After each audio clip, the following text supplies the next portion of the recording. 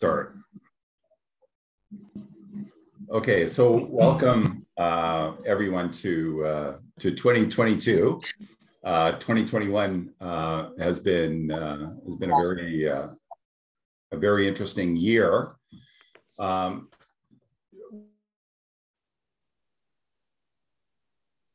We're changing some things up, as well as our annual central bank modeling conference.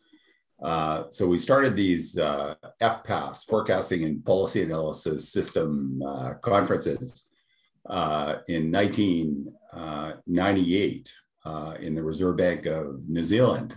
And interestingly enough, the title of the very first conference where they unveiled the very first forecasting and policy analysis system to support flexible inflation targeting, okay, was called Monetary Policy Under Uncertainty. And so next year in Colombia, we will have the 25th anniversary, and it will be about monetary policy under uncertainty. And so we'll be talking a little bit about that here. David Archer from the BIS has been, I would say, inspiring us to think about ways that we can improve the first generation of forecasting and policy analysis systems, what we are going to refer to here as the FPAS Mark I.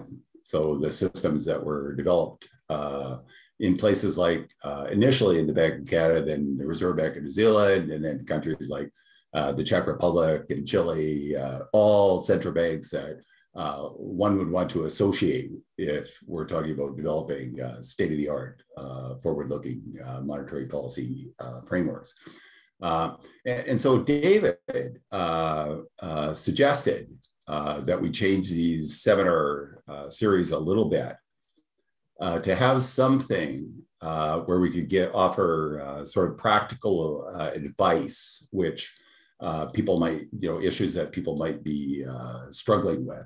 Okay, now obviously we help people struggle with those issues through courses and so on.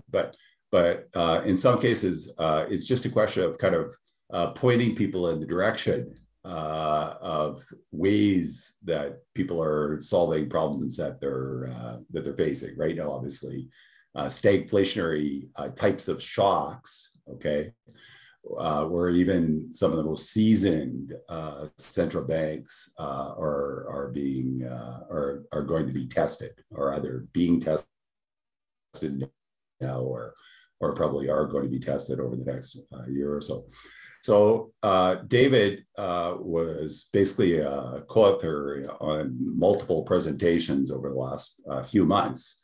And the idea is to carry on. So I'll be touching on some of the subjects or topics of FPAS Mark II, but this will be very much a continuous process over the next year as we flesh out some of these issues in detail and so on. So Jose, who's from the Central Bank of Colombia. Colombia has taken on the annual workshop. And so I'm going to ask him to say a few words about how it's being organized this year, as well as what the topics are and so on. And then the other thing is the organization of the seminars. So now we have a bit of a committee of central bankers that are interested in participating and collaborating in terms of the types of topics that we're interested in and papers that we're interested in seeing presented. And so we have Shelva from the Central Bank of Georgia, who is going to be acting as the coordinator. So he will say a few words about what the seminar series will be like. But let's start with maybe Jose to talk about the modeling workshop. Thank you very much. Well, happy New Year to everybody. Well, we're really happy that the Banco de la República, the Central Bank of Colombia, will be hosting the 25th Central Bank Macroeconomic Modeling Workshop. The information for the workshop is not out yet. We're expecting to release it at some point in early February. But this is a nice opportunity to talk to you a little bit about the plans that we have for this. Well, it is really nice because, well, this is the 25th Central Bank Macroeconomic Modeling Workshop, and as Doug mentioned it, is going to be centered on monetary policy under uncertainty revisited, reminding the first seminar or the first workshop that was held 25 years ago. The idea is to receive research that is focused on the forecasting and policy analysis system. That is the main idea of the kind of research that will be interesting in this workshop. And we are keeping the topics or having a wide array of topics for this workshop, considering that the idea is to incorporate these ideas of uncertainty and also of research that is relevant for the forecasting and policy analysis system, as I mentioned before. The topics that we're planning to cover is uncertainty in macroeconomic policy analysis, policy implications of heterogeneity in macroeconomic models, also macroeconomic policy and capacity constraints, uncertainty about VAR variables, which actually is something that, for example, here in Colombia, and I'm pretty sure that in other emerging markets, has been creating a lot of debate inside the central bank teams with all the changes that we have seen recently. Also, endogenous country risk premium, which is really interesting given what we have seen with the increases in public debt, climate change and macroeconomic modeling, new monetary policy frameworks, and the analytical frameworks that support price and financial stability objectives, among others. As I mentioned before, we're planning to release information on the workshop on February, and the dates that the workshop is going to be held is November 9, 10, and 11 of this year.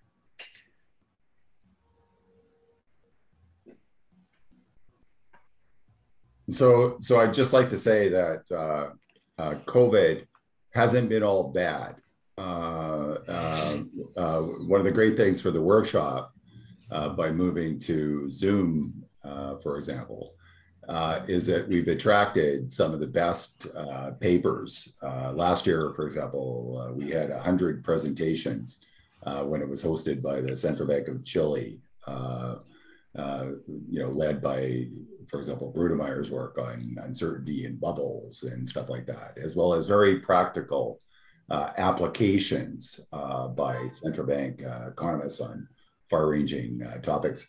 The other thing that I find interesting for doing technical assistance with central banks for years, when COVID hit, I always thought, what would it be like if you'd ever actually met a person? What would it be like, to spend a month with them, not ever meeting them physically? And I thought that could be a really difficult thing. But what I found over the last year in engagements with various people through our courses is that it's quite possible. It works incredibly well. That you don't need to travel, that these interactions that are necessary when you're learning with others, works amazing with Zoom and so on. So my experiences have been pretty good, both with the conference and with the courses that we organize. So a lot of this stuff draws upon what we've done in previous seminars and so on. And so I've asked Shelva, who's going to be organizing the seminars from now on, to say a few words about how they're going to be organized, and then I'll carry on with the presentation, or leading the conversation as we go. Shelva, are you there? Yes, thanks, Doug. As you rightly mentioned, even though this is a very tough times for policymakers who face this heightened uncertainty, it's also a perfect time to start studying these topics in depth, and also a very good opportunity these online tools give us so that we are able to meet more frequently than would be possible otherwise. And this is, I think, very good opportunity for us to use, and I hope that we will have very interesting discussions. And about the seminars, the view is that this will be more like a living organism, and we will adjust the format as we go on, and we will see what is the best format that suits all of the participating central banks best. But the idea is that we want to have two types of discussions. One will be more practical, the practical implementation of modeling tricks and how we incorporate several type of issues that we are facing in central banking now into our FPAS models.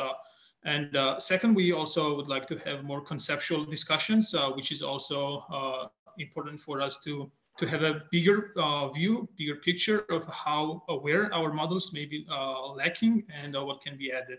So this combination of technical discussions as well as conceptual discussions, I think, is a very good combination for economists like us who are involved in both policymaking as well as modeling. Okay, and, so David, did you want to say a few words, or I don't see you lit up, but you can jump in at any point. If you're there. Okay, he might have. I am here. Can you hear me? Yes, there we go. Yeah, let me just say a few words about the kind of the push of giving Doug and others to have a bit more have a rethink about the way in which we conceptualize the task that we have when doing policy analysis in preparation for policy decision making. When we had a discussion hosted by the Central Bank of Chile, a key point Pablo made was that the biggest remaining issue that we have as practical policymakers is dealing with uncertainty, treating uncertainty. We haven't really got to grips with that issue effectively.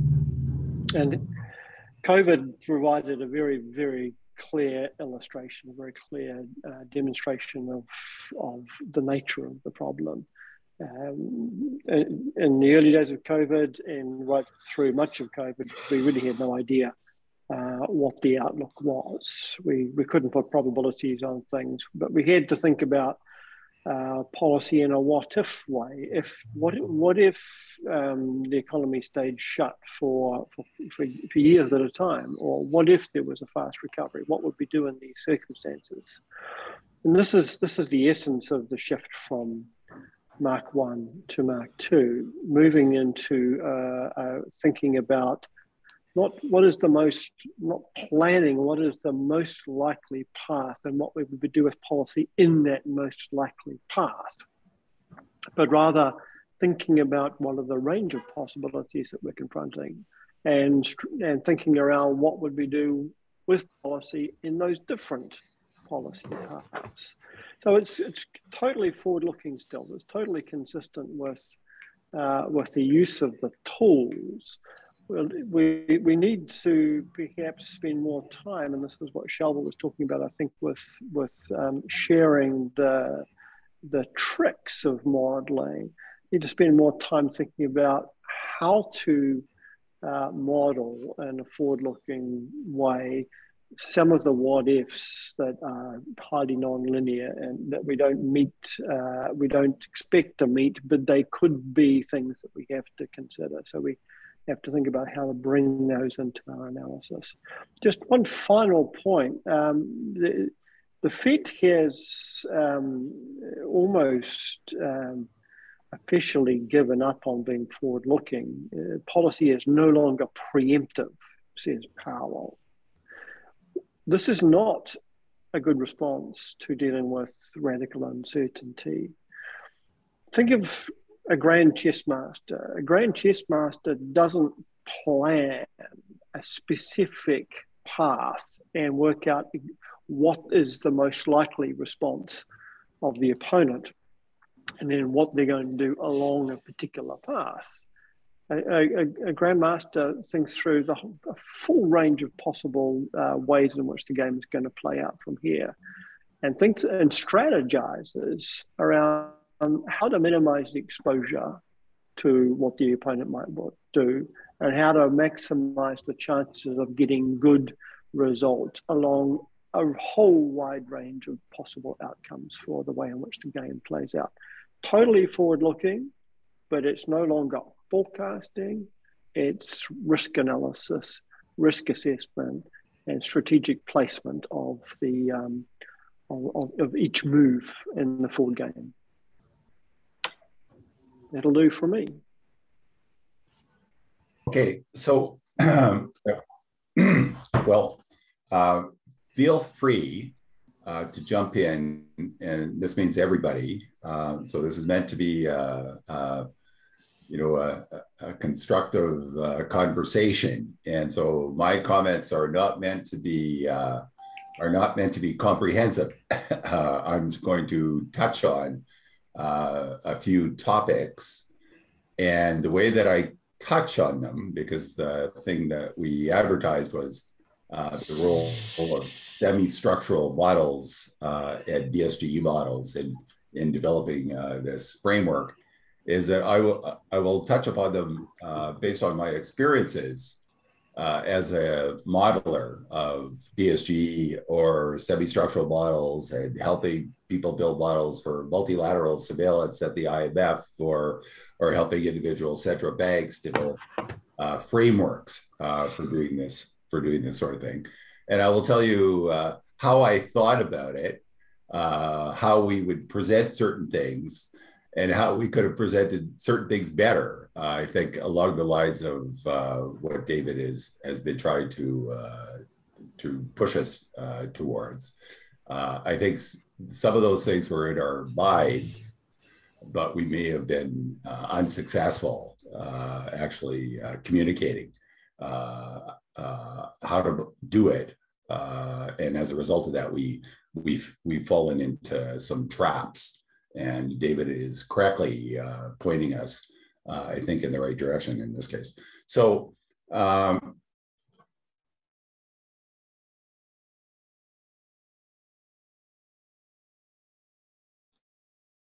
so I use some of these old, in all of my presentations.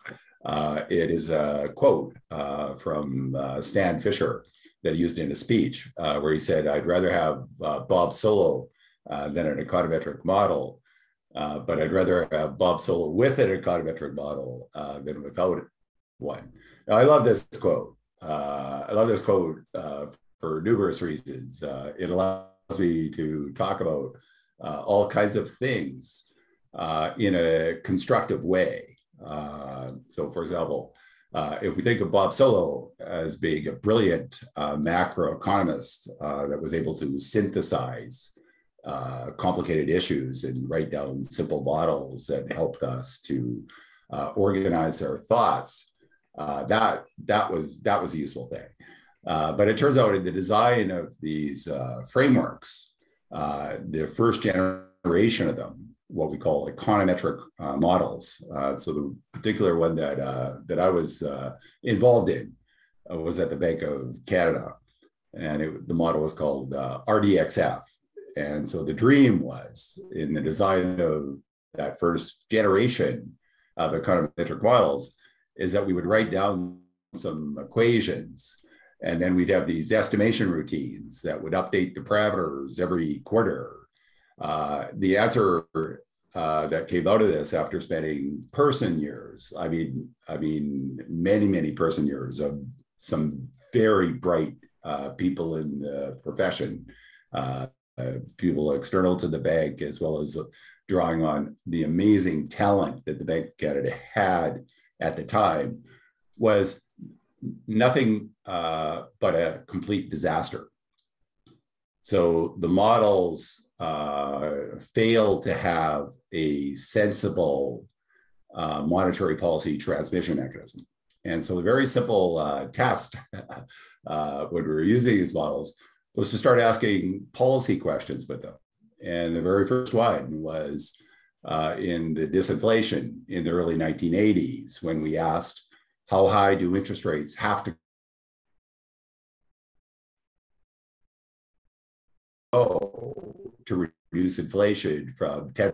Had followed a procedure that if the T statistic wasn't above 2, it did not belong in the equation. That was the methodology that was being employed,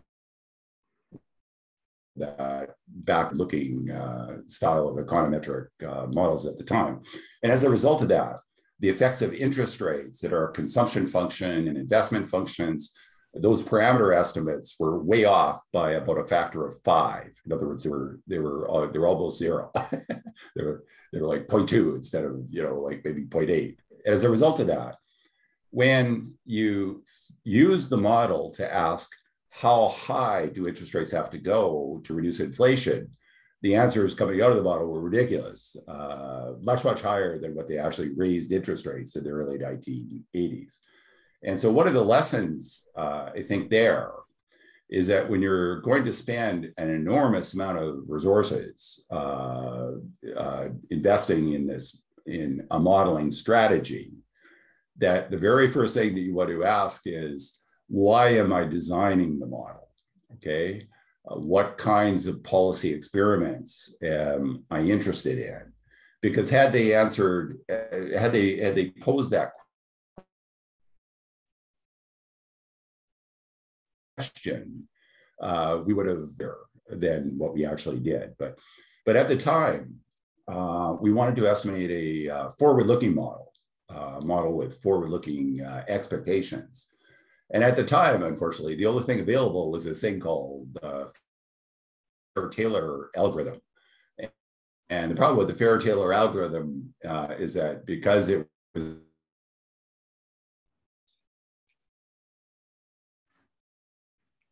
based on a first order solution, which involved lags in the monetary transmission mechanism and nonlinearities. And the combination of those two things, the implication of those two things was that monetary policy had to be forward-looking. And that gave rise to the development of inflation forecast-based reaction functions, which actually were implemented well before the Taylor rule.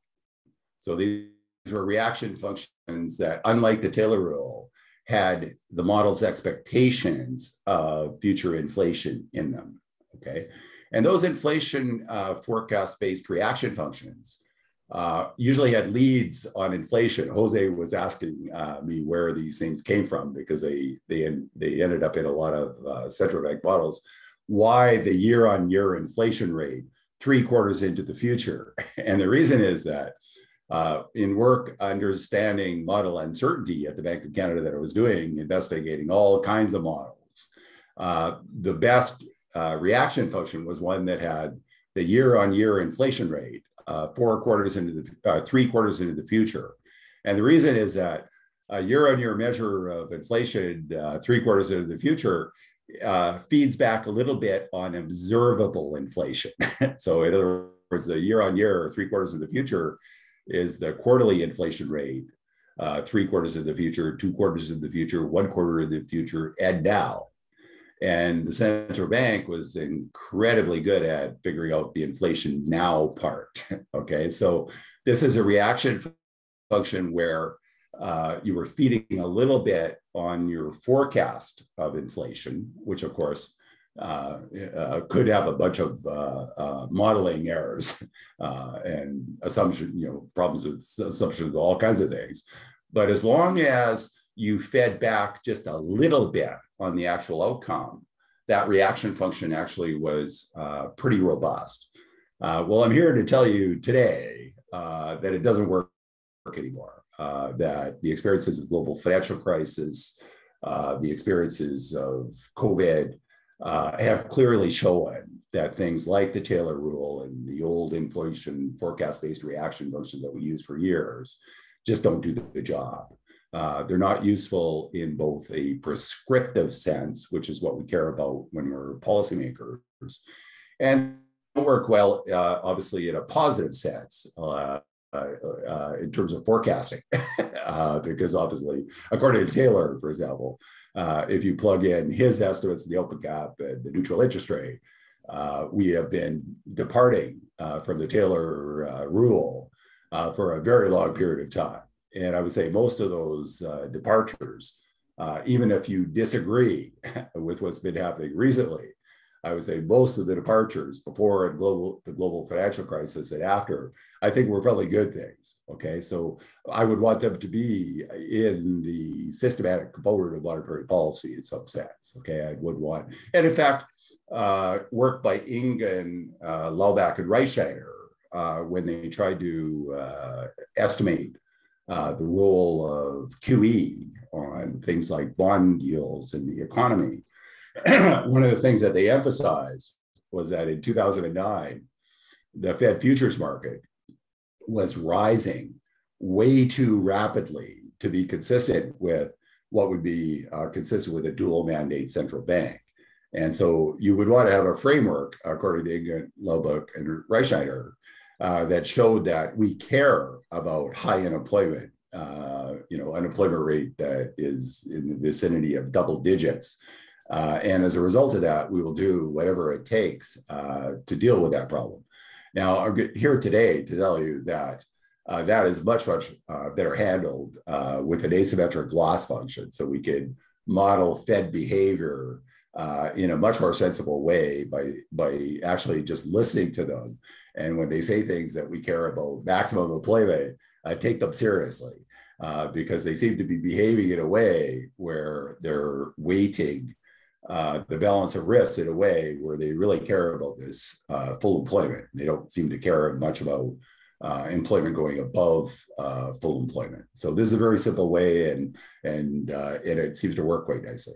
In addition, the methodology that we've been using for years is now being formalized in what we call the historical narrative approach to macroeconomics.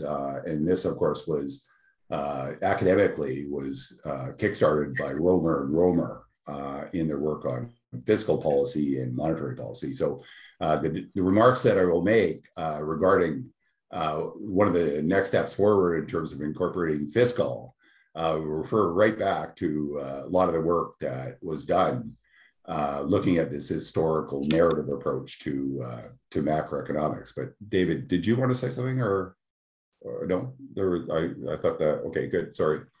Okay, now, but before I do that, I want to talk, I think we're on the verge actually of something really big happening, okay? Like it might be, you've heard about the roaring 1920s.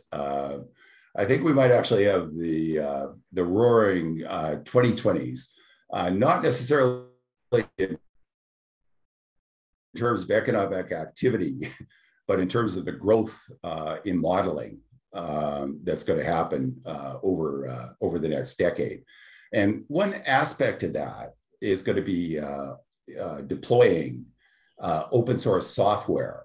And this is going to mean that I think there can be a much better connection between work in academia and work in policymaking institutions. But just to give you an idea how we can use this kind of technology and how we've started to use this technology. So the report I'm going to be taking you through, we've had almost since the beginning of COVID. And I would like to think that the design of the report, while it does not have any new information, it is organized in a way that is consistent with thinking about causality. Okay, so we've organized the variables that are available on things like our world of data, Google mobility data, Oxford stringency of measures, and so on, and put them all into one report that we update every day. Okay, so I'm just going to take you through just some of the data that were updated today by comparing things like the daily fully vaccination rate. Okay, so the accumulated amount of people divided by the population. That's critical, divided by the population so that we can make them comparable across countries. Portugal, which I live in, we have vaccinated fully over 90% of the population, which is, and I'm talking about the total population here. So in the denominator, you have people that are where they can't get, they don't have access to it, either because they're old and too frail, or they're young people. And so a fully vaccination rate of over 90% is truly remarkable. Other countries don't have that. It's in Portugal because we have such a large tourist sector that everybody knows that we have to be open, okay, that we could only close for so long. And so many restaurants, for example, are on the verge of bankruptcy. They just can't last much longer. And so as a result of that, it's created this sort of social cohesion that everybody has to pull together and kind of save the economy and so on.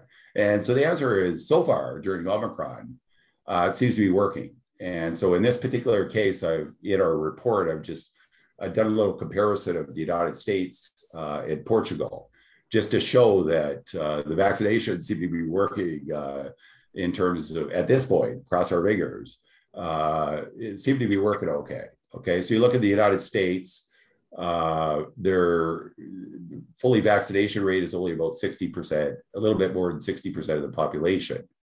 And anyone that's interested in the study of infectious diseases, we also have a little, the sort of basic model on our website.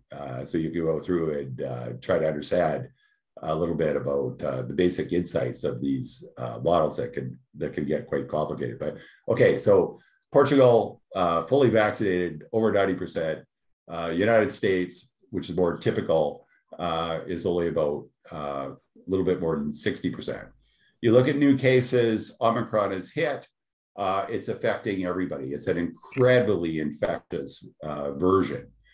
In fact, it's so infectious now that it doesn't make any sense to think about the kinds of immunity, the kinds of calculations that we would do for things like threshold immunity and stuff like that. So if the R naught, if you listen to my video, gets up to a number like 10, it means that you have to vaccinate everybody. And if there's any problems, with the efficacy of the vaccines, you effectively you can't really do anything. You have to take care of the problem, otherwise it will just get out of control. Now, the key thing in terms of back to the issue of causality is understanding what happens to the hospitalization rate. And so if you go back to Portugal, if you look at the right-hand side, the blue thing is the hospitalization rate. And when that number gets up to a number like 0.06, seems like a really small number, right? 0.06, but 0.06 is associated with things like ambulances lining up to get into the hospital, or even worse, a situation where the infection rate is so high that nobody wants to go around the hospital because they're afraid that if they don't have COVID, they might get COVID.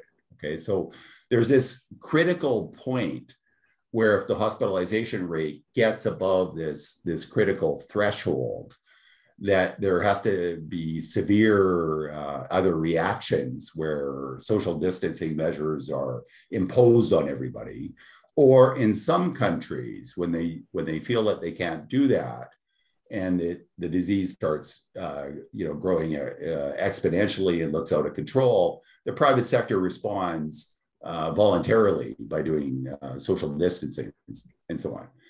Well, you look at the US and you see right now with Omicron that the hospitalization rate has already gotten up to its previous peak. The other thing about the report is that we have two measures of economic activity, daily measures. And they are, one of them, my favorite one is retail and recreational mobility. And so it's, collecting information from our iPhones about how much time we spend around places that are retail establishments or recreational establishments and so on. And you can see that Portugal is holding up a little bit better than the US at this point. Now, the other thing in terms of the design of the reports, we've taken a lot of care. You'll notice that there's all these vertical lines. And so the vertical lines are meant to be moving averages, either a 30-day moving average, which you can think of as a monthly number, or a 90-day moving average, which you can think of as a quarterly number. Okay, so if you looked at the 30-day moving average at the end of the month, you would have, and you looked at that point in the graph, you can see what the monthly observation of that series would approximately be. If you look at the 90-day moving average at the end of the quarter, that would be the quarterly moving average, okay? And so it's just so that when you're looking through, there's 80 countries and there's one page for each country. And so when you're looking through these things, you can actually just kind of read off the charts, before you get into the data about, what the results are. Okay, so anyway, we do everything in R, we do everything in Python. Anything we do in R, we do in Python. Anything we do in Python, we do in R. And that's part of the process that the courses that we teach on R and Python are designed to be interesting for economists, so that when the people come and they take our R and Python courses, they go home and their bosses are happy that they've got a way to take a course where they're coming back and doing something useful, and so on. Now, the subject matter of the discussion today is going to be about the forecasting and policy analysis systems that have been developed over the last, again, really starting with New Zealand and Canada a bit before that. But it was New Zealand that came up with the term forecasting and policy analysis system, recognizing that this just wasn't a model. Okay, this was a process for understanding how the economy worked, for thinking about policy in a forward-looking way, and for helping to deal with things like uncertainty. But as David points out, we might have failed in that dimension, or we weren't as successful as we should be. In 2018, before I left the fund, I wrote a book co-edited with Tobias Adrian and Maury Elfseld. And this book tried to take stock of our experiences doing technical assistance with central banks, really starting with New Zealand, helping them to providing advice to them about developing this first FPAS. In fact, the first FPAS was actually created by some colleagues of mine that had left the Bank of Canada and were helping them to, and we're helping New Zealand actually develop this framework there. Now, one chapter of the book, which is what we're going to be talking about today, was called Nuts and Bolts of Forecasting and Policy Analysis System. Work in this area is obviously carried on since 2018.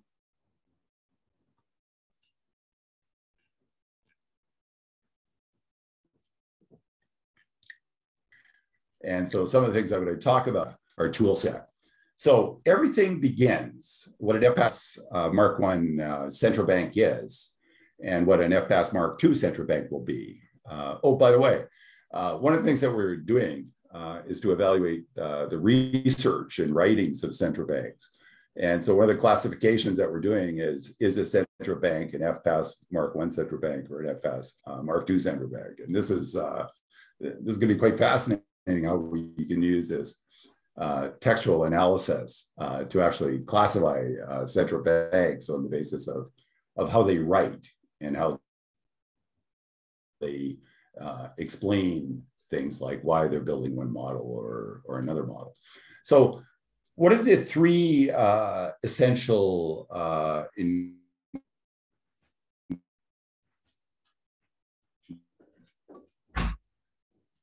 ingredients of area where we map out the assumptions very clearly and so on. And the three critical ingredients to make this thing, to make our bread in this case, the flour, the water, and the oven, is starting with where is the economy now? And that involves current analysis, nowcasting, and we need this, not just the numbers, but we also need, as David points out, the story. So the story, the narrative is very, very important. And that has been emphasized enormously during COVID, because when Omicron is about to hit many economies, as we knew not too long ago, and then as we watch it hit all these economies, we have to be prepared for potential narratives where uncertainty could rise and we could go back a little bit towards the situation that we were in the early stages of COVID. And so not just having nowcasters tell us what the numbers are, but also tell us what the story is really important, because things are happening so rapidly that we have to stay on top of these things. Okay, nowcasting also means things like knowing what the output gap is and what the equilibrium real interest rate is, inflation expectations. There's a host of unobservable variables that are a key part, integral part of the analytical framework that we also have to think about. And then, of course, the second part, which is what is the underlying driving forces for the economy. So we're just going to think about, we're going to pick two in the United States. One I've already talked about, which is the implications of Omicron or maybe some variant that's even worse than Omicron. So that's one possibility. One possibility, let's hope for it, is that somehow COVID gets dumb and it becomes really infectious, but has zero virulence, or the vaccines end up working really well. So that'd be great, right? That would be great that basically we all get immunity and none of us gets really sick. So all these things are possibilities. Now, under the possibility that the virus were to get dumb, by the way, I'm not expecting that, but under the possibility that somehow we claw our ways out of this, we have this issue. And that issue is that asset prices have risen by an enormous amount. And if you look at typical consumption functions, which used to fit almost perfectly, with standard errors of like 0.2, 0.3 in the pre-COVID period, like these consumption functions were the best fitting things that we have, as good as the Oken's law relationship, for example. So those consumption functions have shifted enormously as a result of COVID. Now, part of that is there's a bunch of complicated reasons for that, partly because people can't consume what they'd really like to consume. That was very important during the early phases and so on. But the second thing is obviously uncertainty. And we're going to be getting into that in a course in February with Mr. Uncertainty, Pablo Guerrero, who's going to be leading us through a course on what the latest academic achievements have been in terms of implementing these tools and stuff.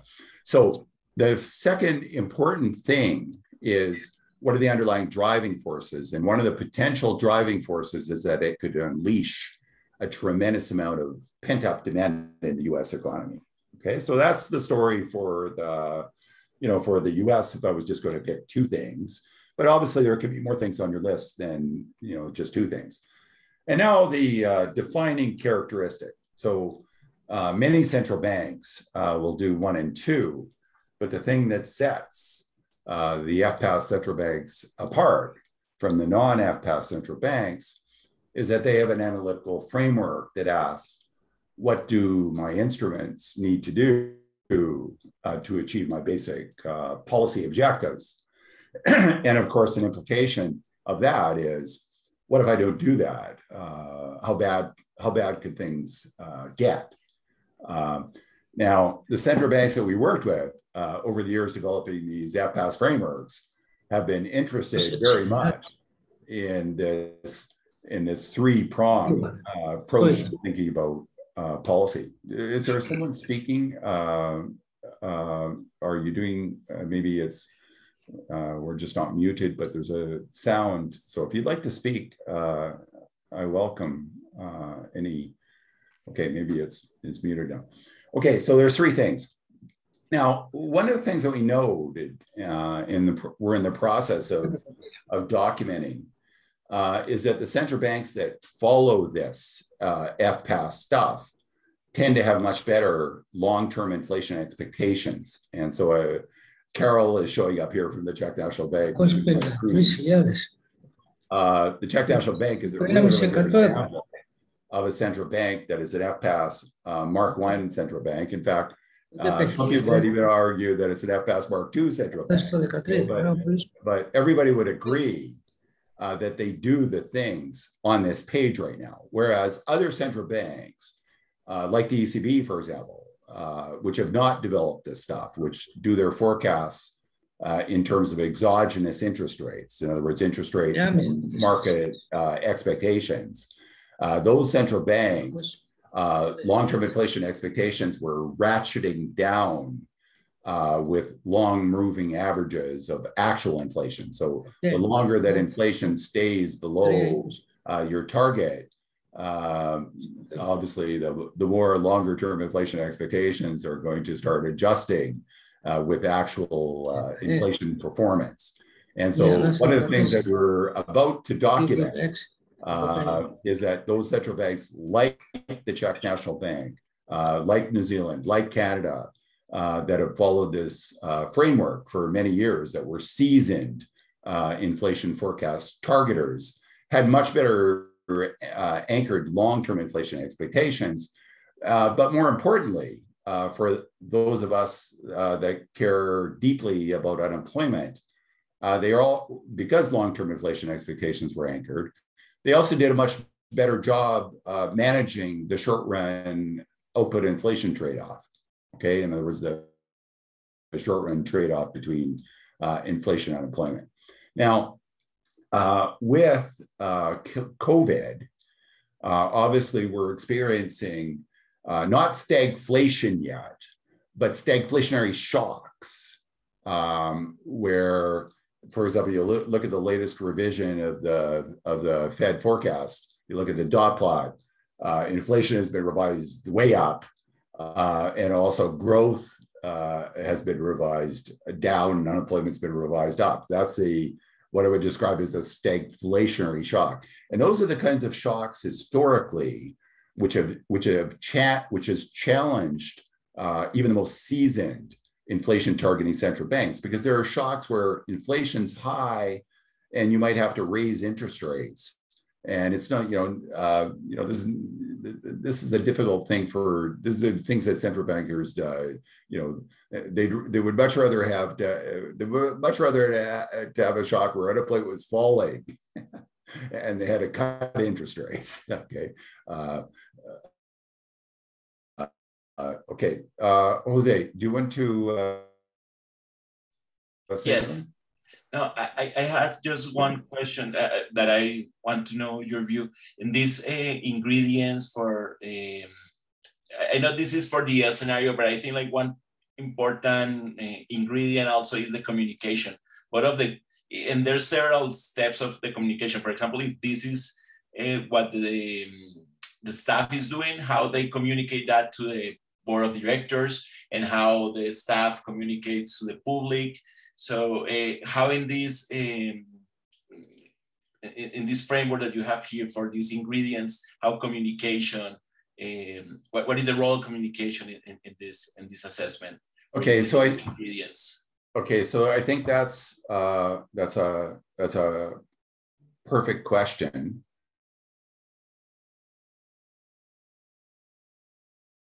And I think one way to do that, the check case, when you organize your forecasts this way, you organize your decision-making process this way, you have to decide what does the staff do and what do the policymakers do? Okay. And so what do they do at the Czech National Bank? They have some meetings. So first of all, this is a point that David raised, which is a very important point to understand. In the central banks that do it this way, you don't want to think of the process of doing it, that somehow you just wake up, at the beginning of the month and you decide that you want to construct a forecast, and then you want to present it to the monetary policymakers at the end of the month, because in the case of the Czech case, it takes about a month to produce the forecast. That's the wrong way to think about it. The way that David likes to explain this is that it's very much a circular process where there's almost continuous communications between the policymakers and the staff that are producing the forecast. Or at least there's communications at very critical points early on. The staff are aware of what the concerns are, any new concerns that have been raised since they locked in the previous forecast. So I want you to realize that in terms of internal communications, that this process, this way of organizing things, improves internal transparency in the central bank. And of course, that then becomes a foundation for external communication. Okay, and the way that communications works at the central bank is so simple. We do it, and then we tell people what we did. There's no fudging or anything like this. The staff present to the Monetary Policy Committee. They call it a board, and then they document how the board is responding to that forecast and incorporating their views about monetary policy. So I'm going to take you through what the latest forecast is. Now, in each monetary policy report, now it's called a monetary policy report. I've been hounding them for years to change it from an inflation report to a monetary policy report. And last year, they finally renamed it, as some other central banks are starting to rename as well. But this is the one from November. Okay, and the way that this is described to the outside world in every monetary policy report, or what used to be called the inflation report, is that the staff are constructing what they think is the most likely scenario, okay, for the economy, including output inflation and the future policy rate. Okay. And that forecast is presented to the monetary policy makers. And the monetary policy makers do not necessarily have to take ownership for that forecast. So just as virtually everybody in this Zoom call right now is unlikely to agree with that point forecast. In other words, the black line. I'm sure that we all have, if we did a forecast for the Czech Republic, that our lines or our most likely scenario would probably be all different, okay? And so that's just a recognition that any point forecast has a zero probability of being achieved over the medium term. Might be achieved next quarter, but it's something is going to happen. And what monetary policy is not a commitment to any particular line. It's a commitment to adjusting that line in response to new information so that the market is interpreting what the central bank is going to be doing in the future, and interest rates, longer term interest rates and variables like the exchange rate then adjust in a much more efficient way, in a way that's consistent with the underlying objectives of the central bank. So that's how it works at the Czech National Bank. Now the policymakers look at that forecast that's presented to them, and it is used as a frame of reference from which they can argue maybe that they're more concerned or less concerned about the outlook because of Omicron, okay? And as a result of that, the discussion can be incredibly rich. In fact, monetary policy is all about that discussion of the risks. Now, this is unlike, unfortunately, what the Norges Bank and the Riksbank have been doing recently, where somehow the Monetary Policy Committee feels like they have to reach a consensus on that point forecast. We think that is very problematic. And you can think about it this way: if it takes a month to create a consistent forecast, what happens if the forecast is locked in and then something happens a day or two before the monetary policy meeting? So obviously it's going to be impossible for us to change the forecast in a consistent way in response to changing circumstances, okay? And so the way the Czechs do this is very logical. It exploits the strengths of having a well-trained staff that thinks about the macroeconomics and the economy and where the economy is, what are the underlying forces, what do we need to do with our instruments, presents that to the monetary policy makers. And what they do is they use it as a frame of reference from which they can describe how their views are different than what's in that forecast.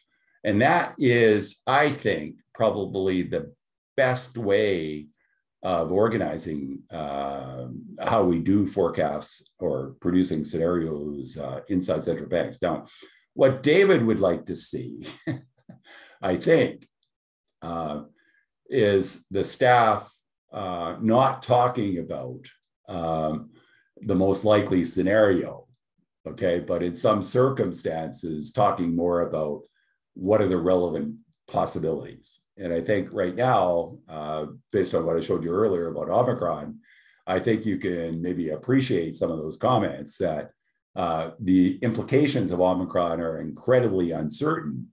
And to a policymaker, it might be more interesting to not just see what the staff think the most likely scenario is on a particular day, but what they think the most likely or what they think might be some plausible scenarios that could help inform the policymakers. So I think that's kind of what the difference is between FPAS Mark II and FPAS Mark I. Now, so Jose, the very simple answer is the communications gets really simple because you're basically just doing it. You're describing how you do it, and you're simply just reporting what you did and what you're thinking about. Now, the Czech National Bank takes it a step forward in the sense that in a certain part of the process, they do try to not argue about things.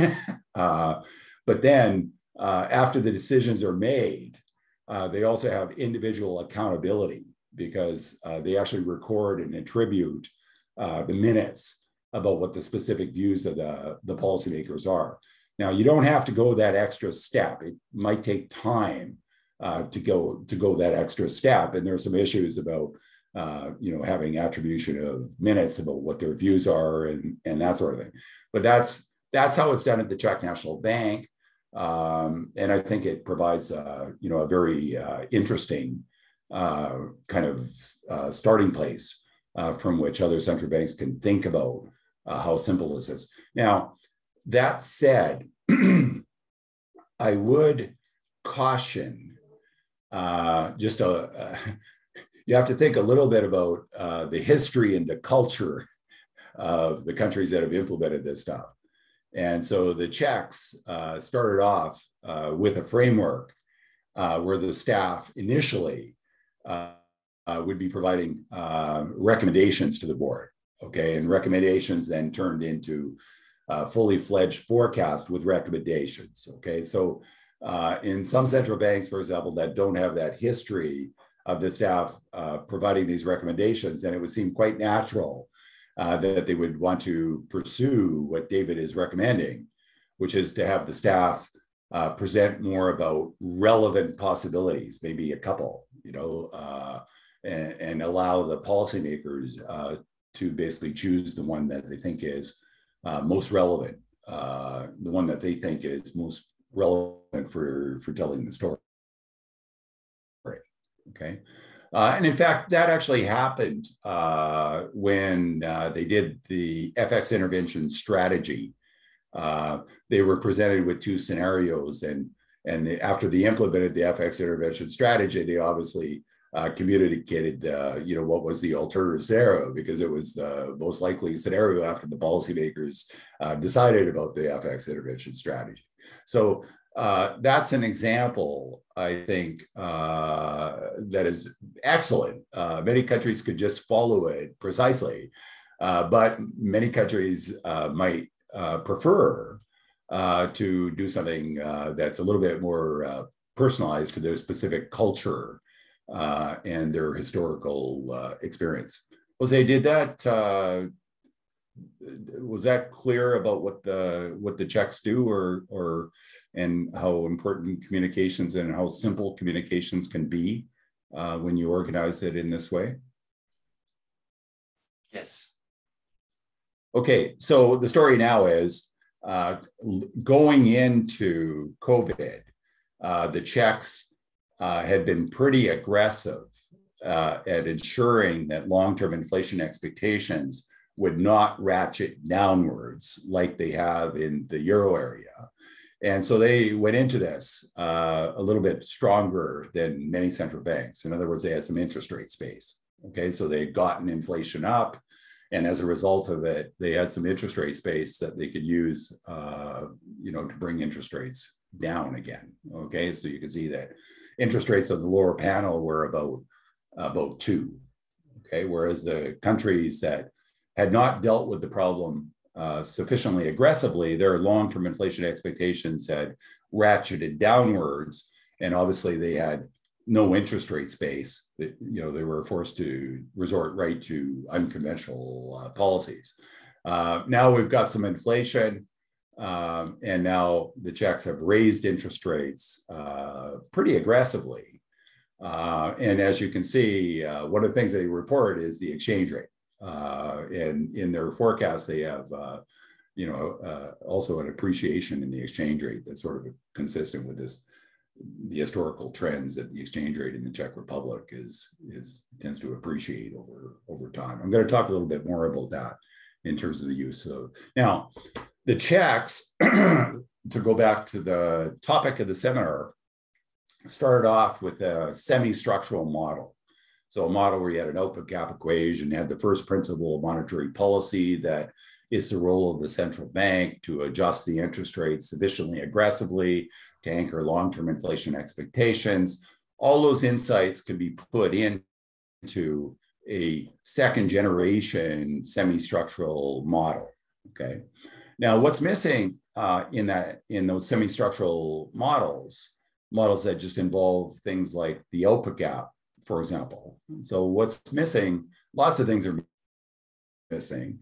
But one of the most important things for the Czech Republic is understanding things like the trends in the real exchange rate. So in the Czech Republic, the real exchange rate since '98, for example, there's been a massive trend appreciation. And I'm going to talk a little bit about how DSGE models were very useful to me. So despite the fact that I was teaching them to use a semi-structural model, when we first did this, and it was first released in 2003, I also built a DSGE model. It was the first version of the global economy model, and it had all the bells and whistles. So it had a traded goods sector, a non-traded goods sector. It had a primary goods import, like things like importing car parts and putting cars together and re-exporting them. So it had a tremendous amount of detail that allowed us to think about trends in exchange rates. Why would the real exchange rate in the Czech Republic appreciate? Now, the wonderful thing of those DSGE models is that it allows us to take what I would describe as basic DSGE macroeconomics and to put it into action by looking at things like what parameters are influencing how much the exchange rate should be appreciating over time. Now, in the case of the Czech Republic, the story was incredibly simple, both in the real world and in the model. In fact, you might even say it was even simpler in the real world than it was in the model. So the real world was just a wonderful example of DSGE economics. So why did the real exchange rate in the Czech Republic appreciate so much?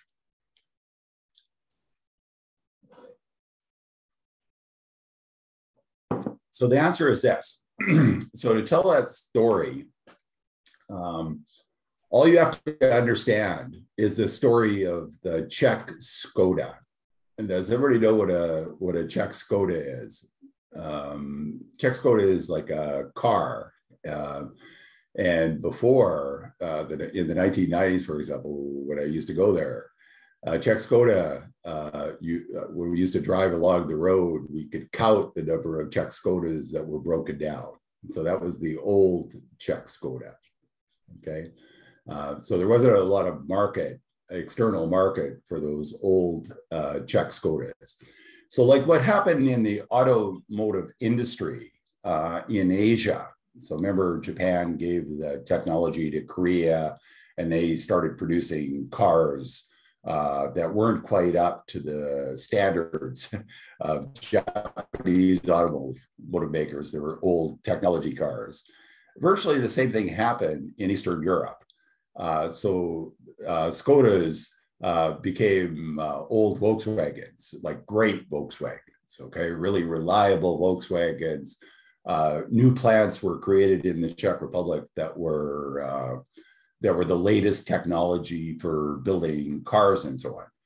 And so the idea at the time that by doing these kinds of things, by bringing in TFP to produce cars cheaper because wages were lower, was that there would be a tremendous amount of potential demand out there from countries, particularly in Europe, but now all over the world. You can see Skodas all over the world. There's this tremendous potential demand out there because if you could produce a good car that was a little bit cheaper than everybody else's cars, the elasticity of substitution. So this is what it meant in terms of the DSGE model. So the elasticity of substitution was really, really high. So if you could produce a car cheaper than everybody else that was a really good car, a car that had a much better reputation than old Skodas, then the real exchange rate is obviously going to appreciate because the size of that sector is going to grow. And because of Balassa-Samuelson effects, to be able to get the resources to go from the non-traded sector to the traded sector, we know that the real exchange rate has to appreciate.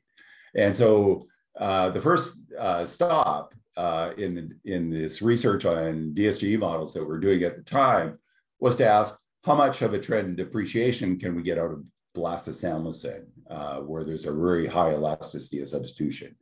And the answer is quite a bit, but not enough. And so the only way to really justify the remaining part of the appreciation was that there was a dramatic increase in the perceived quality of Czech stuff, like Czech Skodas. And so that's a way to say that, look, this is truly a different kind of car. It's a better kind of car. You can't think about these cars as being the same once the reputation is established for these new kinds of. So that was an example when we were deploying DSGE models to central banks where I found working through these models, which effectively, those models, by the way, when I was doing this at the IMF, that work was really inspired by Ken Rogoff becoming the director of the research department. And of course, Rogoff, Obstfeld and Rogoff was new open economy macroeconomics. And so our modeling work at the time, which was led by Paulo Picenti and myself, was all about fleshing out new open economy macroeconomics in a quantitative way. And the first version of that, that global economy model, was the Czech model. Now, in the paper that we looked at the time, the application that showed up in the Journal of Monetary Economics, were focused more on policy rules. But most of the work that I was actually doing with that model was trying to understand trends in countries like the Czech exchange rate. Now, other examples would be understanding things like the Chinese exchange rate. So these DSGE models are absolutely vital for thinking about issues like that, as well as things like terms of trade shocks. Now, the Czechs have moved on. So the Czechs went from that semi-structural model to a little DSGE model, which they have now subsequently upgraded as well to include things like oil and so on. Now, I think the lesson there, and the point I'm going to make about the use of semi-structural models and DSGE models, I would have preferred it that they would have retained the semi-structural model. Okay, and the reason for that is that you can see that there's no output gap in my graph. Okay, and I believe that if we're going to implement dual mandate frameworks in central banks, which I believe all central banks are dual mandate central banks, by the way. Every central bank that does inflation forecast targeting is a dual mandate central bank, in the sense that if they ignored the implication of the short run output inflation trade-off, it would result in extreme instability in their economies. So every central bank is a dual mandate central bank. It's only a question of emphasis. So some central banks like the Fed or the Bank of Canada or the Reserve Bank of New Zealand, they express it in a way where it's clear they care about unemployment and full employment and so on. But all those central banks, like the Bank of Canada or the Reserve Bank of New Zealand, they were practicing this dual mandate stuff well before it was formalized and enshrined in things like the policy agreements with the Ministry of Finance, or in the case of New Zealand, actual central bank law.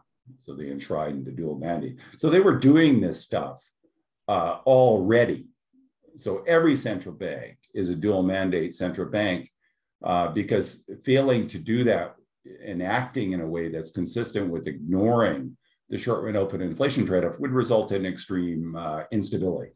And so I think we learned that when the Czechs ran into the effective lower bound. So when the Czechs ran into the effective lower bound, they used an FX intervention strategy as an unconventional policy instrument. And I think they're, going back to your point, Jose, about communications, I think their communication strategy would have been much, much more successful had they said that we're using this to support the economy, okay, because we care about unemployment, okay? They would have been much more successful. I'm sure that central bank popularity would have been a lot higher had they gotten the word out that they were trying to do this rather than just raise inflation by depreciating the currency. Okay, so just depreciating the currency to raise inflation, you know, people might be concerned about the higher inflation, and they might become unpopular as they did as a result of that. So had they got the message out there. Now, there's also some methodological things there as well. So one possibility is that you have two models. And I think that's like the Central Bank of Chile, where you have a DSGE model and you have a semi-structural model. For a while, the Bank of Canada, same kind of thing. You have a semi-structural model where you can think about the output gap, and then you have a DSGE model because you care about things like the terms of trade. So Canada, commodity exporter, Chile, commodity exporter. You have to have some sort of analytical framework in Chile to think about the price of copper. And in Canada, you have to have a framework to think about the price of oil and other exportables, commodity exportables that they produce. And you can't put that into, you don't want to put that into a semi-structural model. You want to draw the line at some point and say, look, this semi-structural models is useful for some things, the most important one being creating, and this is important, a summary statistic to help the central bank communicate how it's managing the short-run output inflation trade-off. That is quite a bit different than thinking about constructing the output gap to forecast inflation, which is how, unfortunately, many people still think about it today, to this day. So at places like the Bank of Canada, they don't have just one technique that forecasts, that constructs the output gap and tells them how to run monetary policy. They have an incredible amount of work and effort that goes into monitoring the labor market and the product markets. And I think the output gap is thought more as a summary statistic, an imperfect summary statistic. So the way New Zealand and the Fed does it is that obviously they do a lot of work in terms of thinking about measures of full employment.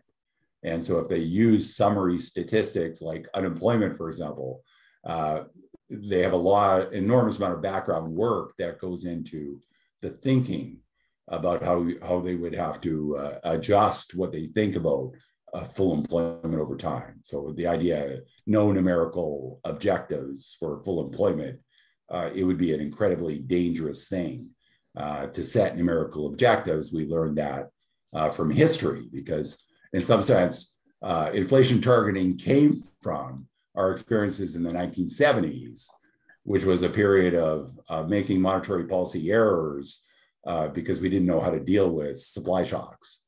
We didn't know how to deal with things like the natural rate of unemployment shifting up. We didn't know how to deal with things like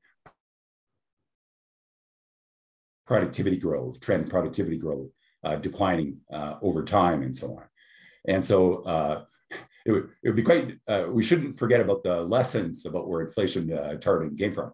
Unfortunately, in some debates, this has become very confused in some parts of the world. There are some people that say that inflation targeting, for example, only works when you have situations where you have divine coincidence, when you have shocks driving the economy that make the economy strong and inflation rise. So it's a no-brainer that you have to raise interest rates.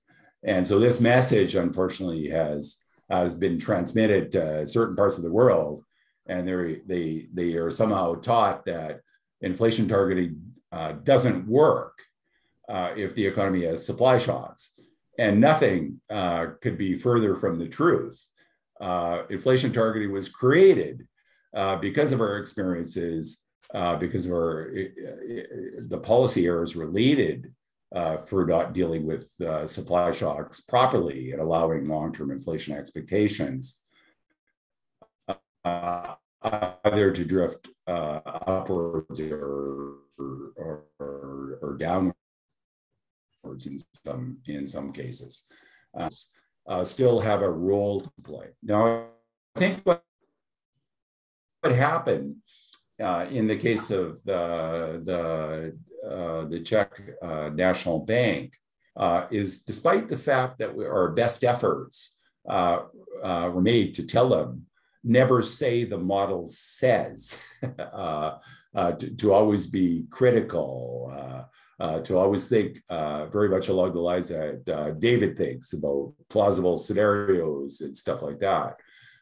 They did, I think, get into this kind of mindset that they had to have one model and kind of one answer. okay? And I don't, the other reason I like having a semi-structural model and a DSGE model is that it strongly emphasizes that there's a role for both models, that the semi-structural model has some purposes to make the construction of the forecasts easier, embodies some insights for monetary policy, like the first principle that you have to adjust your instruments sufficiently aggressively to anchor the system. That can be done very well in a semi-structural model. You could also extend the semi-structural model to include endogenous credibility. So they're easy, they're more malleable, and so on. The DSGE model is very useful for helping us to think about how we organize our thoughts about the economy. So the DSGE model, if it represents well DSGE economics, it's just a story that you have some agents, some consumers, some firms, a government, some foreigners. And these agents are operating in a world where there is both nominal and real rigidities. That's what DSGE economics should be all about. And if DSGE models are designed in that way to help us think through certain questions, which I think they have been, then that's a perfect use for them. But if you get in this mindset, unfortunately, like the Czechs did, that you have to have one model, okay, that you have to put all your effort into this one model and you choose the DSGE model, then you're going to lose stuff like how you measure the output gap, how you think about measuring the output gap, and so on. So that's another reason why I like having a semi-structural model, because they're easier to work with, and they're easy to add things onto it quickly. They're easy to incorporate certain insights. Whereas the DSGE model, it requires some very highly trained specialists, and they're not as adaptable as I think as a semi-structural model. So there are certain advantages from having a semi-structural model that now I think the problem that the Czechs had kind of fell into this trap that the model says, which kind of leads you to this model is better than that model. And I think what happened is that they just forgot to update the semi-structural model. It became something that the model says. And since the model was not updated over time, it kind of became the bad model. Whereas if all the work went into the DSG model, it became the good model. And I don't think that's the right way.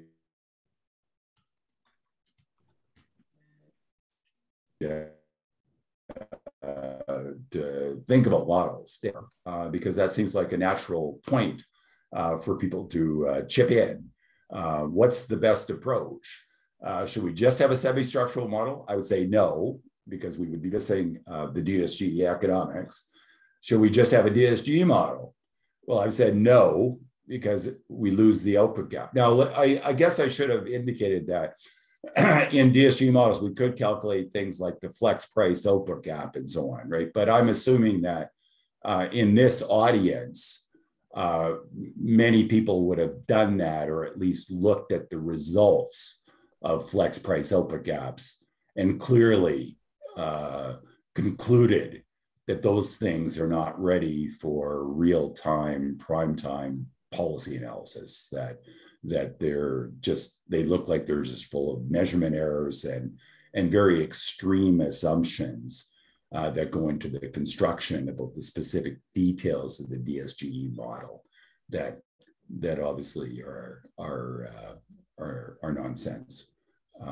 And so I think there's another approach that is possible, rather than have two models, where you kind of nest it into one model,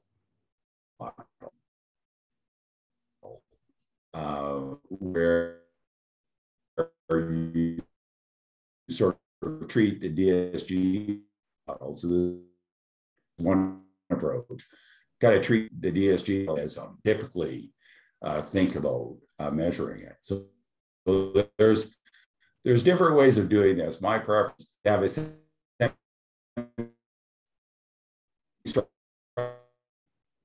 a model, DSGE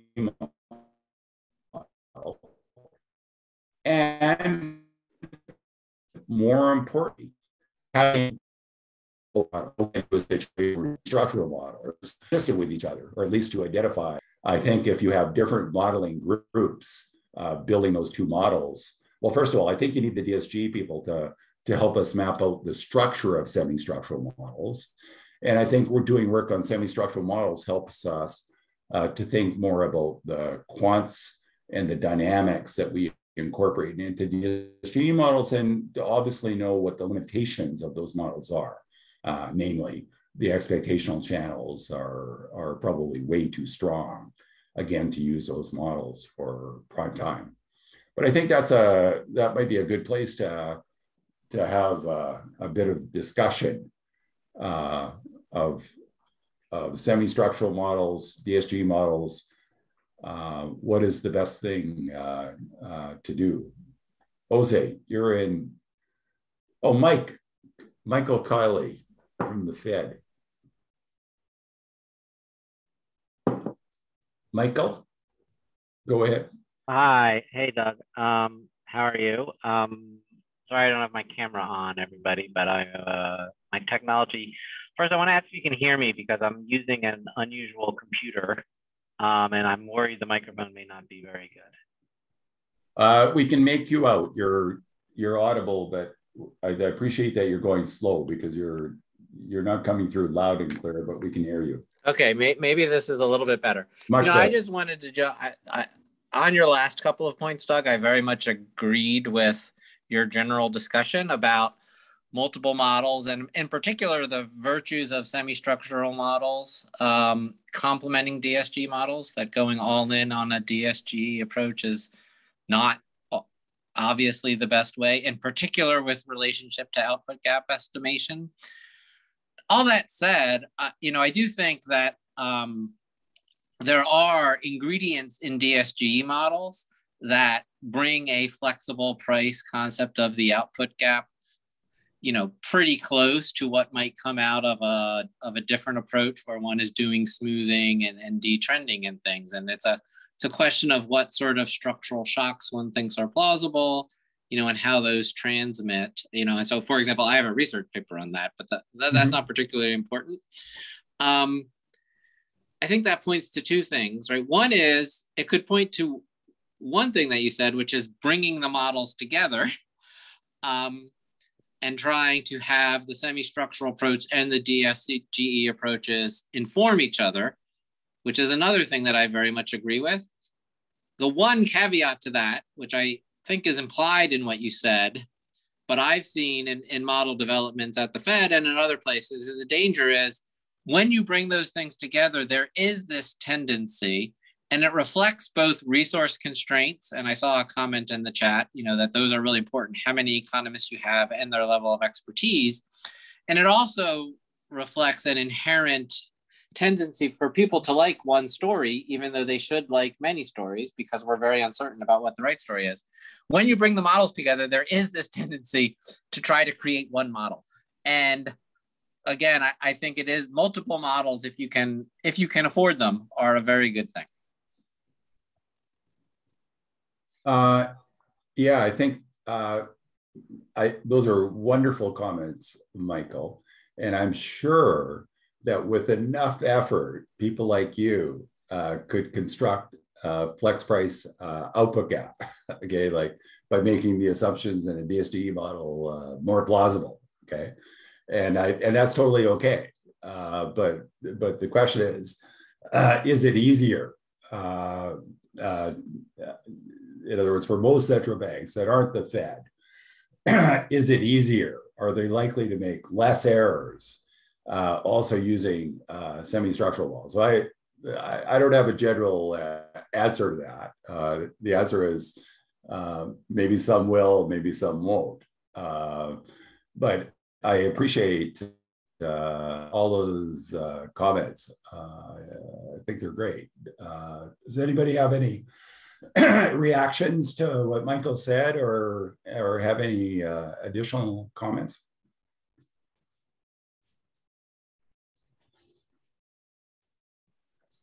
There was one thing that Michael said, which I thought was particularly appealing, and that is that we should resist the urge to try and find the best story, the most appealing story, the story that we're going to run and defend, in favor of trying to think through the range of plausible stories that we could be confronted with when we get out of bed tomorrow, realize that things are very different.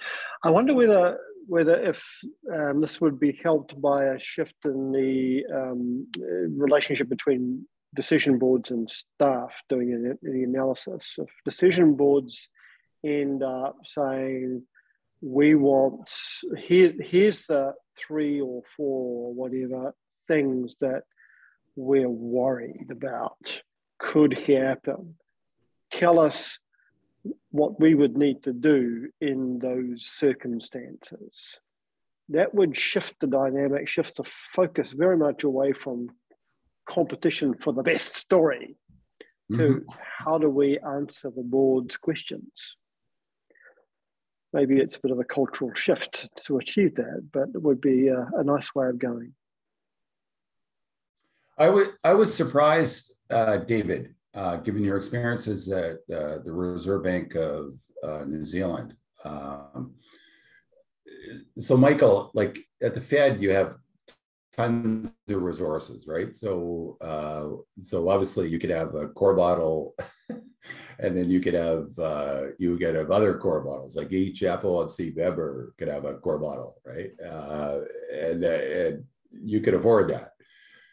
In places like New Zealand that just have a handful of staff doing this kind of thing, the system is subject to the criticism that you're talking about, right? That there might be too much focus on one particular thing. There's lots of uncertainty. So what do people do? They focus on one thing, okay? And one of the things that they did in New Zealand, which I thought was very novel, is that they would choose someone to critique the forecast.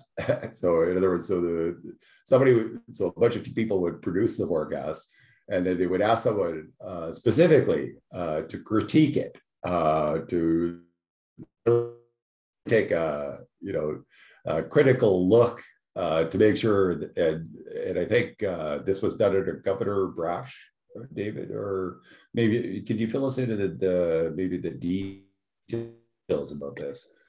Yeah, I think what you're talking about is an exercise fresher in your mind about what actually. Yeah. The exercise you're talking about was one that we initiated to try and pull people away from false precision about the outlook. So the approach we took was to pick a couple of relatively fresh graduate recruits, people who were not already kind of bound into the thought ideology of the place or the standard way of thinking about things, not part of the forecasting team, and specifically asked them, one, to produce a scenario that would be plausible and consistent with the current data, but would result in very much higher interest rates than the central track that the forecasters were coming up with. They would have to tell a story as to how this might come about, but given that history had plenty of examples where interest rates turned out to be much higher than anybody had been predicting, that shouldn't be too much of a problem. Likewise, the other person would be asked to produce a scenario where interest rates would turn out to be very much lower in the future than the central track was generating. Again, had to be consistent with the current data that we were observing, could not be just a meteor strike or a COVID strike, something of that nature pulled out of the blue. It had to be something which was embedded in the dynamics of the economy. But again, we have seen many occasions in history where interest rates turned out to have to go a lot lower than we expected, and all the dynamics were already present when we made the wrong forecast. So it shouldn't have been too much of a difficulty to come up with these alternative tracks. Frankly, it didn't work. People found themselves, without being directed to think through a particular scenario.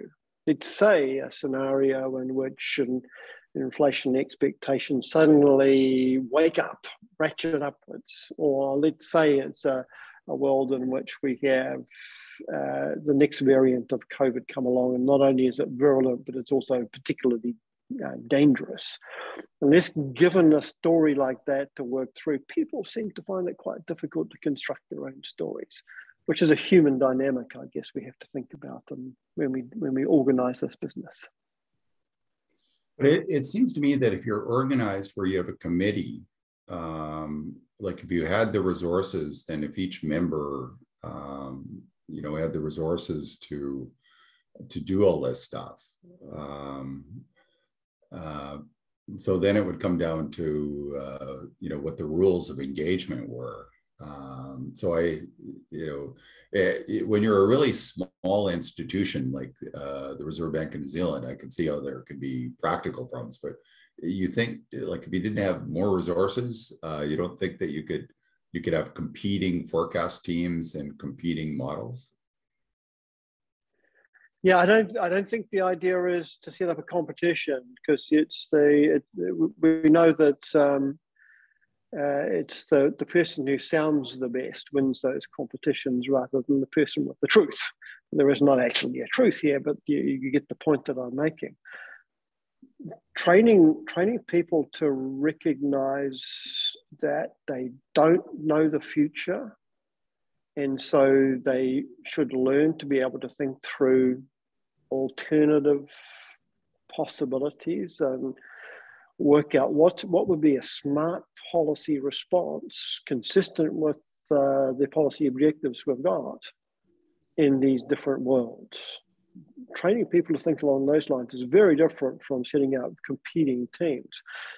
Now, over time, even a very small team could probably build up a library of types of shocks, types of shifts in model dynamics, model surprises that would allow them to be able to respond to the policymaker's question. I'm now worried about this. I heard a story from somebody from listening to some academic at a conference or listening to another central banker talk about a problem. I'm now worried about it. Please tell me, if we face those circumstances, what I would need to be doing.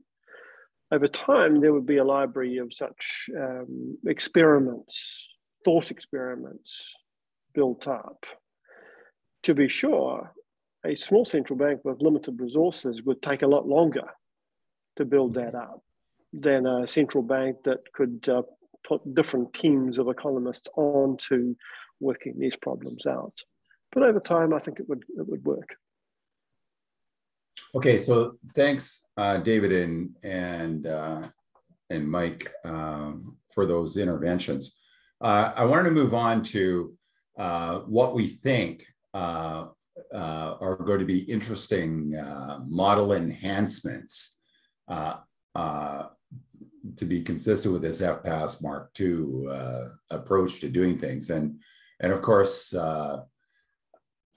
what is interesting for our key policy issues that we're facing right now. So it would be great to get Mike's view about this stuff too. But one aspect of this, if we think about what's new in FPAS, David's already emphasized, is more emphasis on studying the policy implications of uncertainty and avoiding dark corners. I like to add one, much better delineation of views about the economy and policy objectives.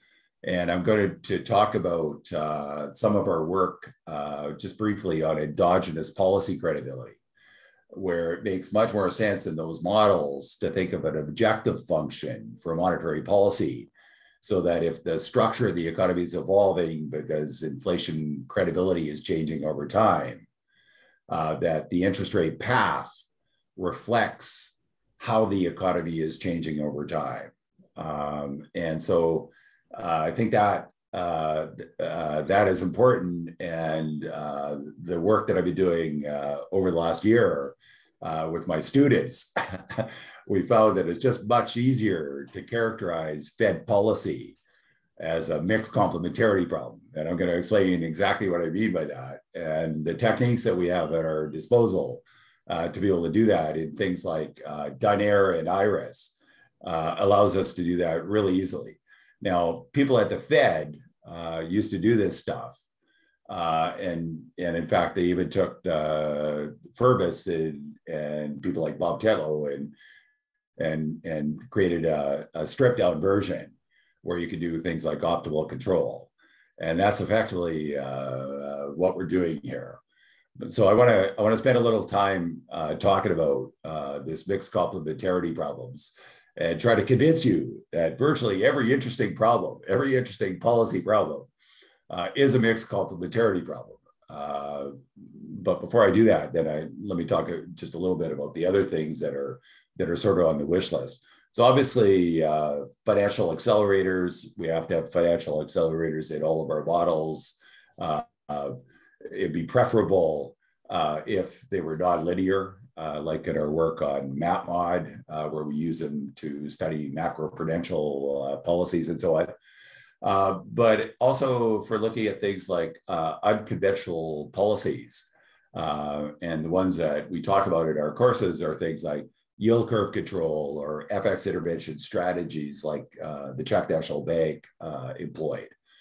But a lot of this work that we're doing on nonlinearities are creating results that are causing us to rethink how we thought about the benefits of policy coordination.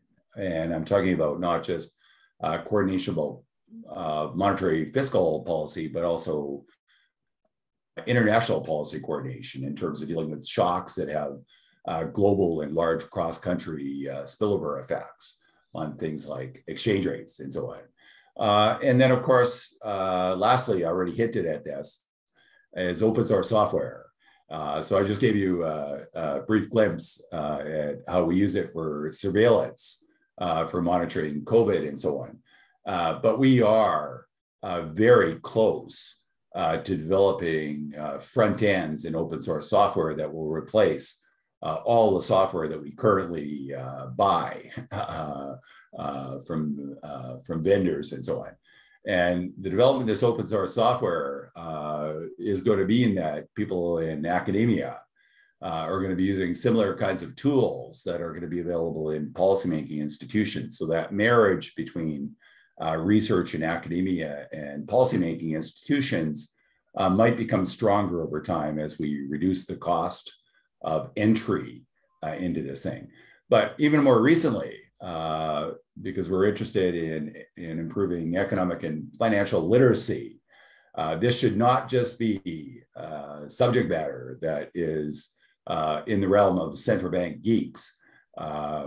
Other people should have access to it. So if you look at the history of macro modeling, while central banks have effectively abandoned, almost all central banks have abandoned those old style reduced form econometric models, they are still used widely in the private sector.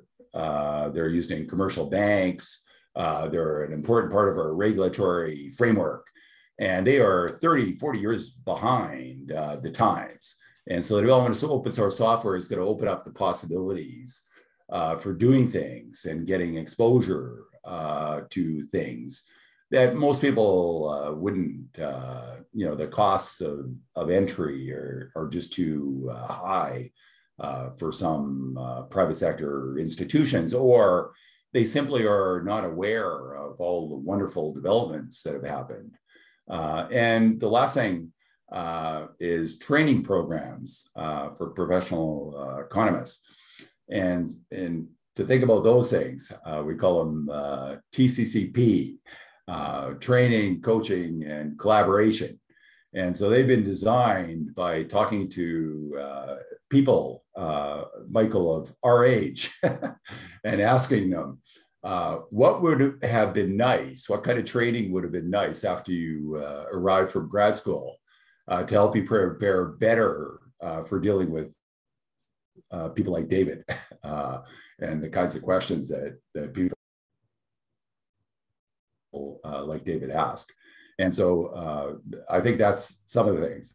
Now, I want to talk a little bit about what mixed complementarity problems are. Most people, many people that even do mixed complementarity problems do not describe them this way. I particularly like the way that these things are described, and I think we should be using this term, mixed complementarity problem. But a mixed complementarity problem is starting off with an objective function for monetary policy. In the one that I'm going to be looking at to model Fed behavior, it's going to be a quadratic objective function that's asymmetric in the sense that we're going to assume that the Fed cares about squared negative output gaps, okay? But they don't care about squared positive output gaps, okay? And I want you to, I mean, there's two ways of thinking about the use of these mixed complementarity problems. One way is in the design of robust policies, okay, which means that we'd have to think about going through this exercise under model uncertainty and all kinds of things, and then asking what would be the best strategy for dealing with uncertainty. So that's one way of doing it. The fact that the loss function is asymmetric, where you only care about full employment, it raises some conceptual issues about time consistency and so on, whether or not there would be an inherent kind of inflation bias that would develop. And I don't think those problems are insurmountable, but that's one way of thinking about using the tool.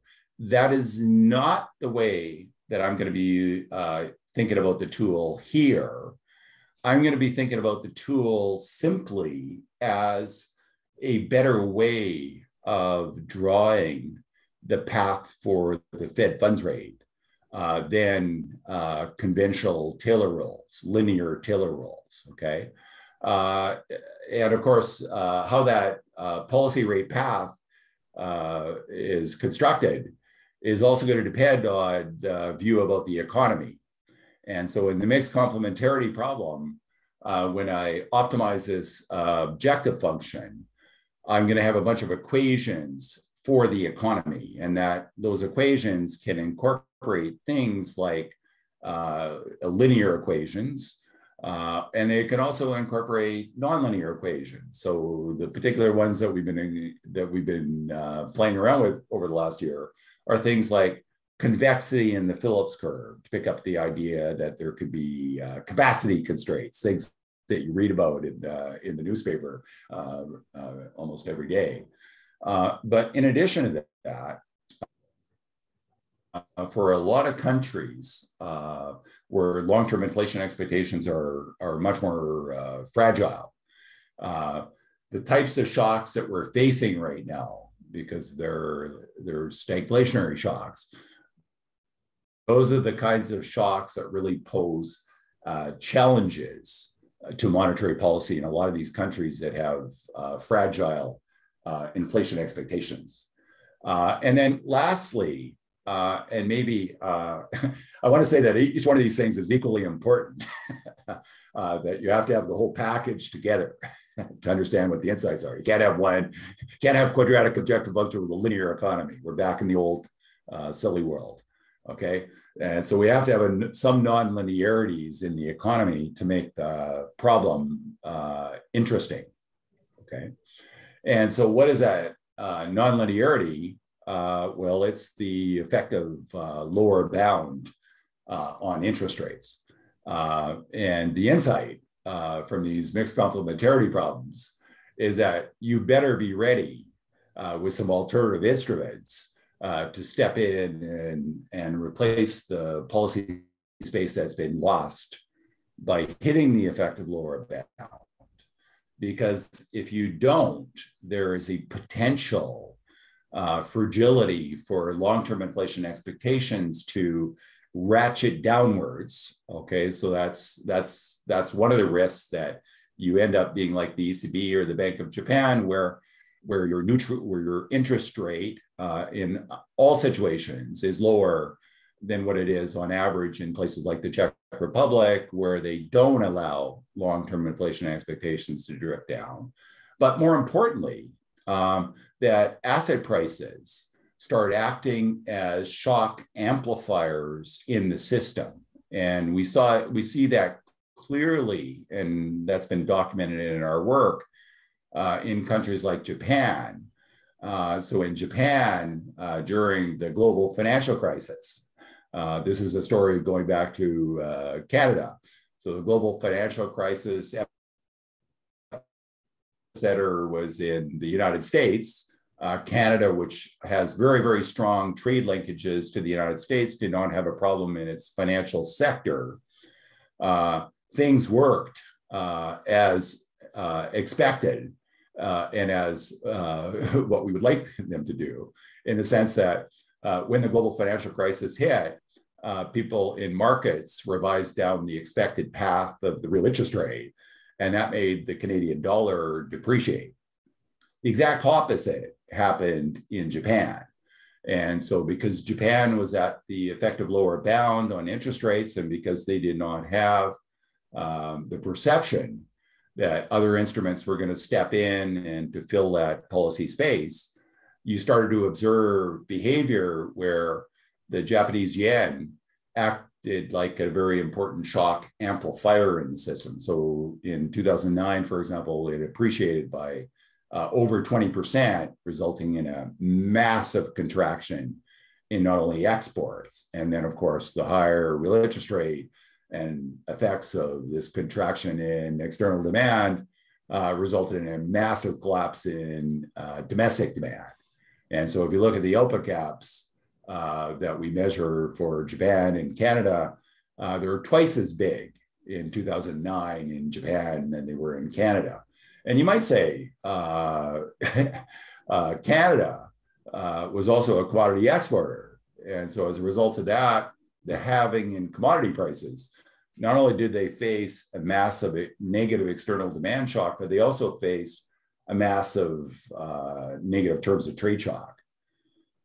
Japan, which is a commodity importer, it faced a positive terms of trade shock in the sense that the cost of its inputs got much cheaper with the decline in things like oil prices and so on.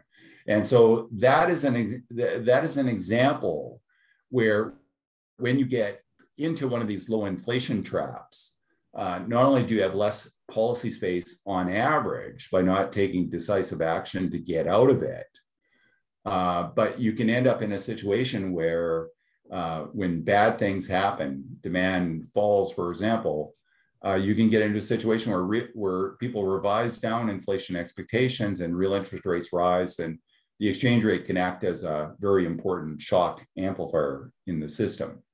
Okay. And so anyway, we've been extending these models for those of you that are interested in exchange rates. We've been extending these models with endogenous credibility and the effective lower bound and alternative policy strategies.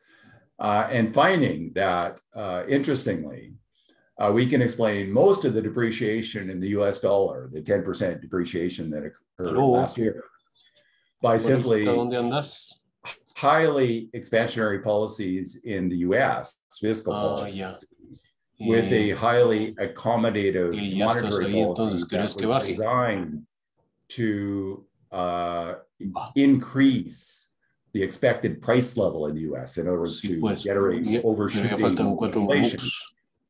And when you have a country like that doing that, that's going to be consistent with a big depreciation in the dollar, and as well an unwelcome appreciation in those institutions or in those countries that would really like to stimulate as well. Eso es el crédito hipotecario nacional. El Because Banco the de US Guatemala is está stimulating more llegando a aggressively, la they're pasarela. driving the real interest rate down and Fuentes. inflation expectations up. And so the normal mechanisms in our standard arbitrage conditions or risk-adjusted UIP conditions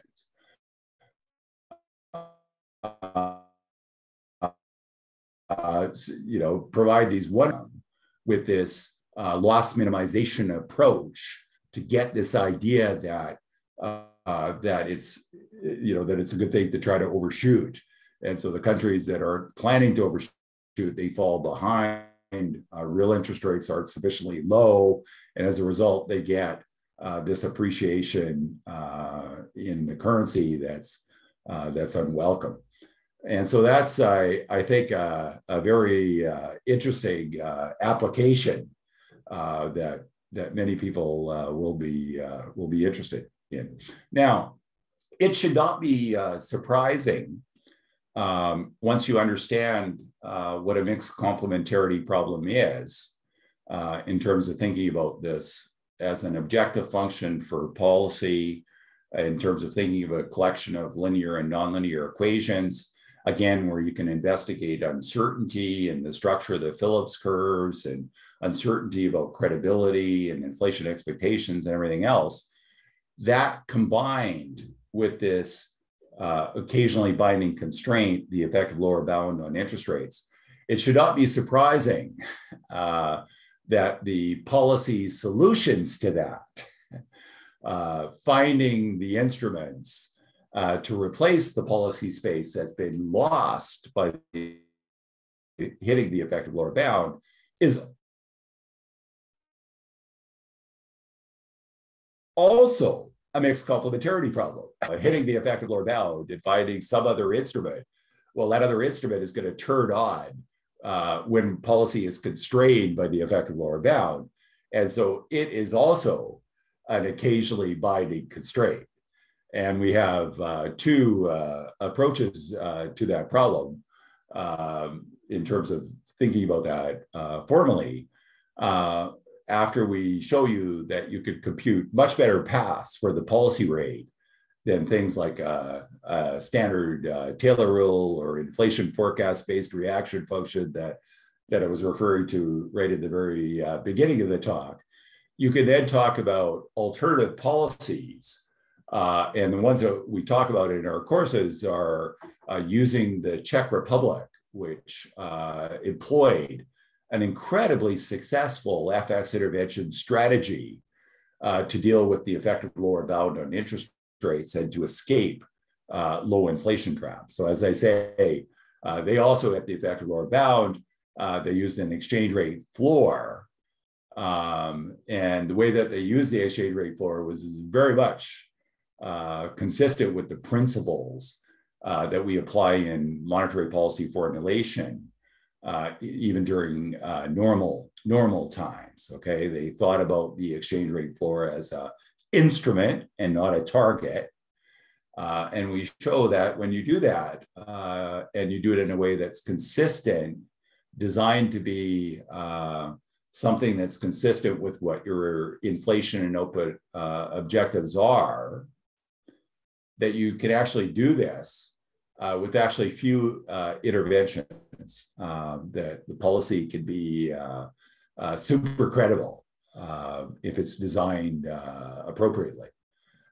We also consider the possibility of using yield curve control, or more precisely, yield curve caps.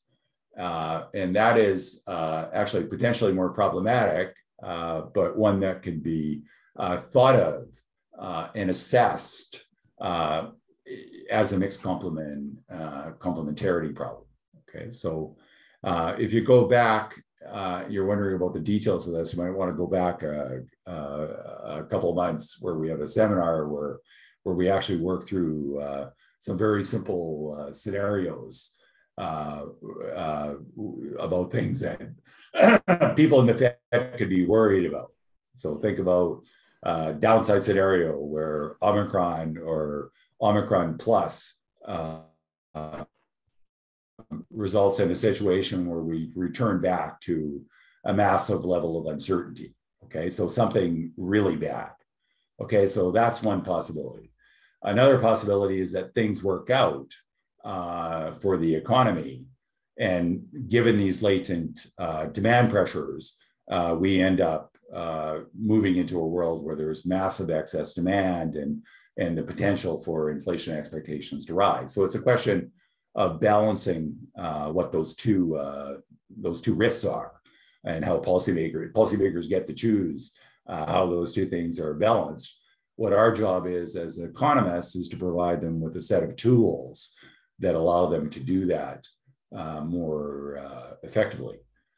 So that's all I have to say about mixed complementarity problems, which I think are a very important tool that we need to put in our toolkit. Now I realize, Mike, if you're still there, that many of these things you've been doing at the Fed for years now. And so you might think of what we're doing here is trying to make them practical for other central banks to do in when they have far less resources and so on. So anyway, I think I will leave my discussion of mixed complementarity problems there, and if there are no questions or comments about that, I think we'll probably leave the other items for future seminars. One of the things I want to talk about is also uses this idea of mixed, but in this case, instead of mixed complementarity problems, we're talking about mixed frequency modeling systems, where we formalize effectively taking high frequency data or forecasts based on high frequency data and combining them or blending them with the forecasts from either our semi-structural models or our DSGE models. Now that idea will hopefully eliminate some of the gap between theory and practice in many institutions by allowing us to formalize that process a bit. But in addition to that, it also opens up the possibility when we think about doing that stuff, about building models that are simple enough, but yet rich enough that people in the private sector can actually use. And so we're going to have a session about how to kind of geekify a lot of this complexity that we do because we're central bank modelers, and try to make it more accessible to people in institutions where they have far less resources for doing these kinds of things. But I will leave that until future seminars. And at this point, if there are any comments, I think we're just a little bit above the time limit here. But if there are no comments, I think I will adjourn. But does anybody want to have